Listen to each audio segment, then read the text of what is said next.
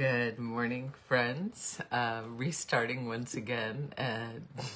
So I'm going to wait a minute for people to come on, for those of you that are watching later. Started off today with a song entitled The Heart of Music. Woo! It's raining out there right now. But today we're going to be talking about Matthew 6. And welcome to those people that are coming back on. I apologize for the canceling of the last video, but I'm glad you're coming back and joining us. So today we're looking at Matthew 6, and we're looking at why you do what you do. If you want to listen to some music to start you off, I invite you to play a version of the heart of worship, because I'm going to talk a little bit about it. But thank you all for coming back on. So let me say good morning to those people that are here and back. Good morning, Michelle. I hope you all returned safely from your trip. It's good to have you here this morning. Praying for you. And Susan, I think you wrote something about the Outer Banks. I'm not sure if you're down there now, but praying for you, praying for your family. It's good to have you here. Good morning, Esther. Welcome. I'm glad you're with us. Holding you in prayer as we begin this day. And Barbara, it's good to have you back. I'm praying for you this morning. I'm glad you're with us too. Good morning, Donna. We're holding you in prayer as you travel down to New Jersey for your daughter-in-law's baby shower. I'm glad you're here today. And Debbie, welcome. It's good to have you here with us. Praying for you as we start this day. Good morning, Augusta.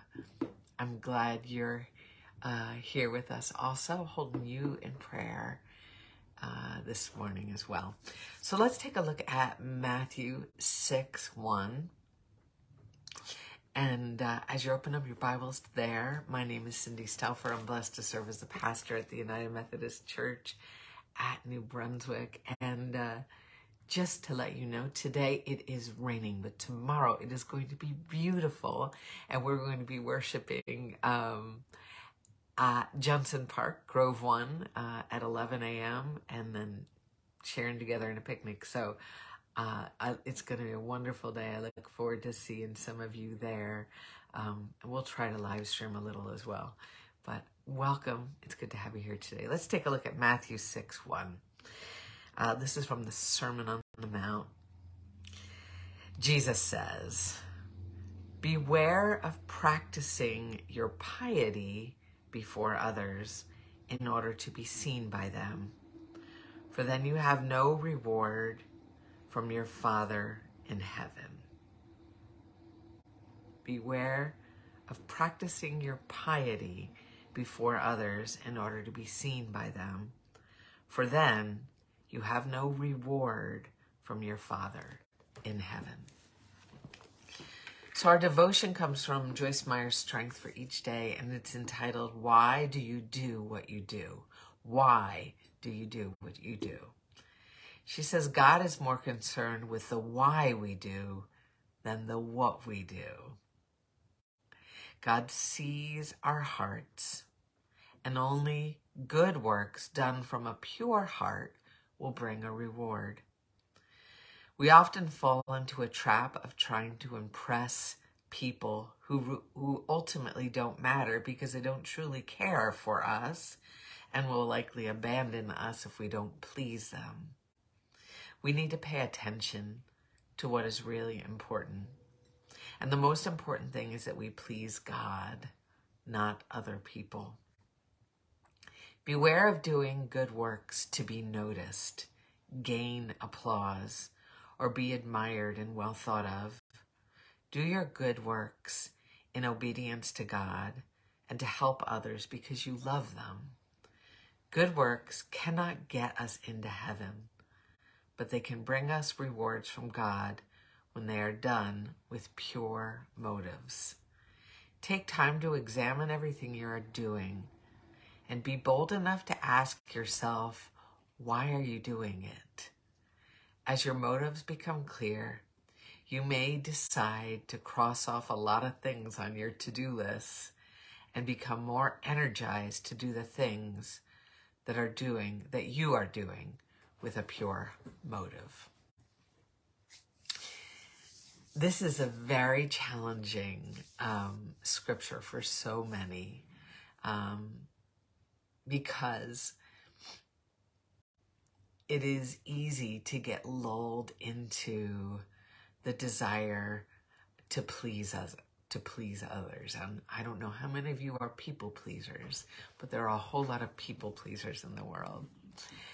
And it isn't a bad thing to want to please people, but if we are bending over backwards just to get approval from everyone around us, we can easily be led down roads that we're not meant to be on.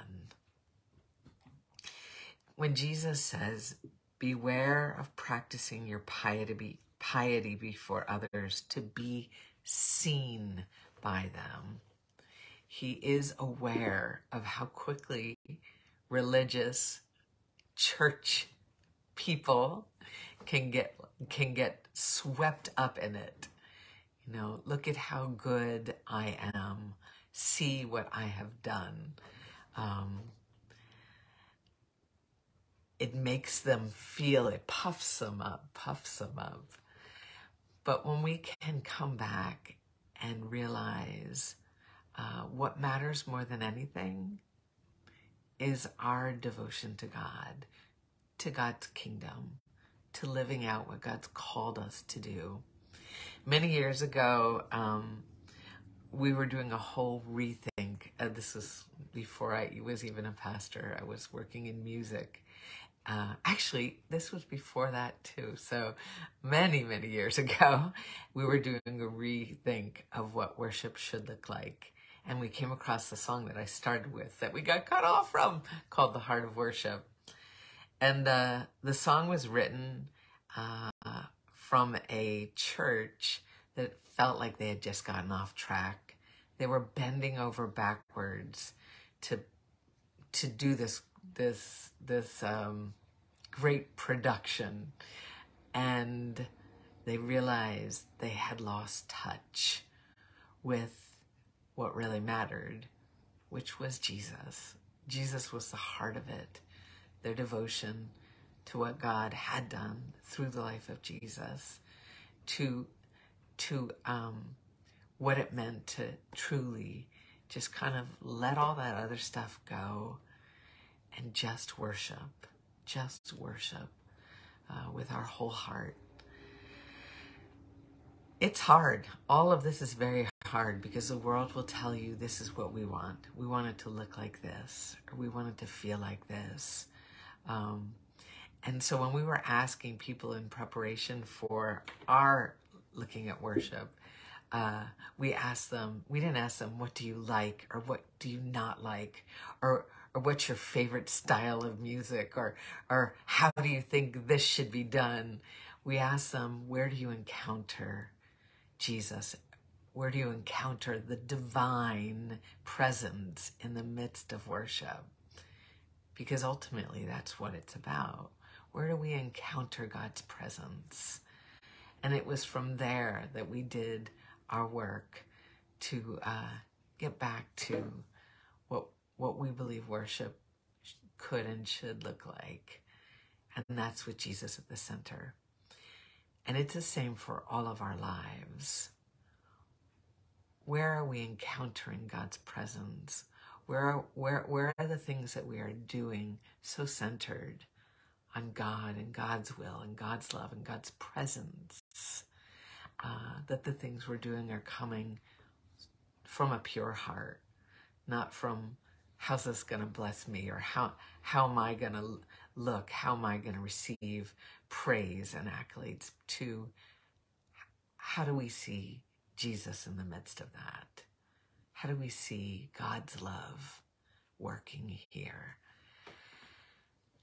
And that's a challenge for each of our days. Where is God's presence? How am I reflecting God's love in this?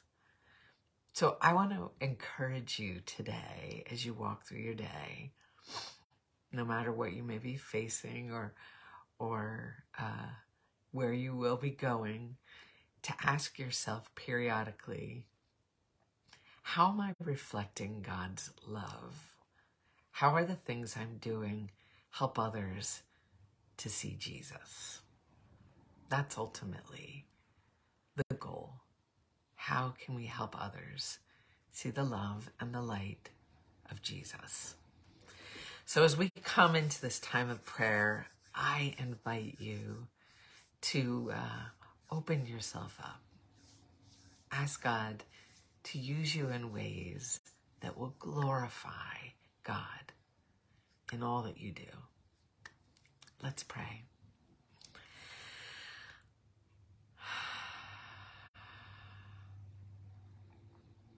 God, we come today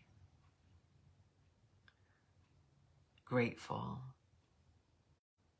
for all that you have done in our lives. We see your goodness all around us. We see the fingerprints of your love all over the world around us. Each day, you give us so many opportunities to see you, to see your presence, to see the gifts of life and love. But too often, we either close our eyes to it or we have become too absorbed in being seen ourselves, being accepted, being praised. And we miss out. Lord, we come this morning. We ask you to tune our hearts that we might sing your praise, that we might reflect your love, that we might praise you again and again, so that in our living and in our loving, others may see you more fully. Let this be our desire. Let this be our goal. Lead us today, Lord, so that every place we go, every room we enter, every experience we step into, we might seek your presence and help others to see you more fully. More of you, less of us. More of you this day. We ask all of this in your name, Lord Jesus, as together we pray the prayer that you taught your disciples. Our Father, who art in heaven, hallowed be thy name. Thy kingdom come, thy will be done on earth as it is in heaven. Give us this day our daily bread, and forgive us our trespasses as we forgive those who trespass against us. And lead us not into temptation, but deliver us from evil. For thine is the kingdom and the power and the glory forever. Amen. Praying for each of you this day that in your living and in your loving, others might see Jesus. Just a reminder, I said this before, our picnic is on Sunday, tomorrow at 11 a.m., Johnson Park, Grove 1. So I hope you can join us. It's going to be a great day. You can bring food if you want, but there'll be plenty of food and games and fellowship and worship, and it'll all be about Jesus. So I look forward to seeing you tomorrow at 11. Please keep in prayer Ruby and Mark as they get married today, praying for some of the situations of your lives.